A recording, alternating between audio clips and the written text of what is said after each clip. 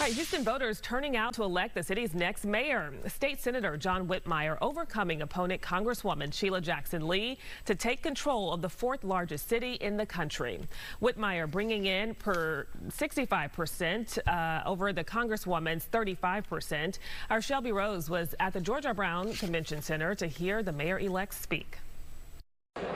Well, this was a campaign watch party that ended sooner than everyone thought, but obviously in a good way if you were a supporter of now Mayor-elect John Whitmire. He took the stage around 9 o'clock alongside his two daughters and grandsons and some former colleagues of his, Representative Sylvia Garcia and Senator Carol Alvarado. Now, when he took the stage, he had a long list of thank yous while also talking about the things that he wants to see change in the city of Houston. He does say that he believes that we do live in a great city, while also admitting that there are some problems that need to be fixed. Great cities solve their problems. We will make this a safer city. We will do it by recruiting more officers, supporting the officers we have, the coalition building with other agencies. Our infrastructure will be repaired and fixed, not only streets, but water. Great cities do not boil their water for 2 days. Together, we can solve our problems. And of those in attendance, Houston Police Chief Troy Finner. We had a chance to speak with him about how he thinks about our new mayor of the city of Houston. I feel good about it. He's a great man, a lot of respect in our city. It's just important that everybody works together and keep moving our city forward, and a new mayor come in with his own ideas, and everybody need to respect that and move forward. Real simple. But we still do have to wait about a month to see John Whitmire take the seat as mayor, as he will be sworn in January. Reporting at the George R. Brown, Shelby Rose, Fox 26 News. Meantime, Congresswoman Sheila Jackson Lee conceding her loss in the race.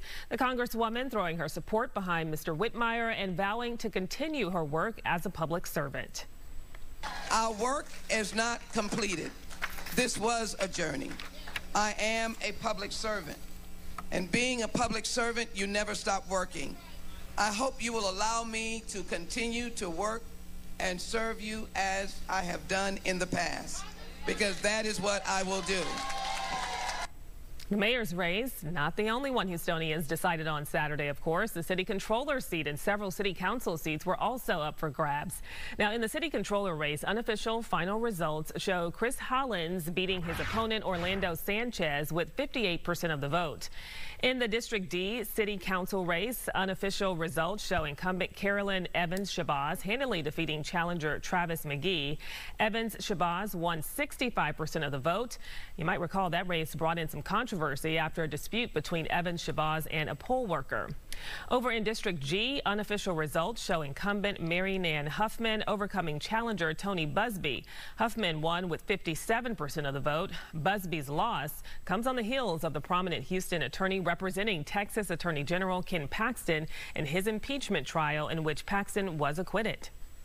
And voters in District H deciding on brand new leadership. Unofficial results show Mario Castillo defeating Cynthia Reyes-Revilla, bringing in 64% of the vote there. Now, you can find the latest election results from the Houston area on our website, fox26houston.com. That also includes runoffs for City of Bel Air Mayor and Baytown City Council. All the election results are also scrolling at the bottom of your screen there.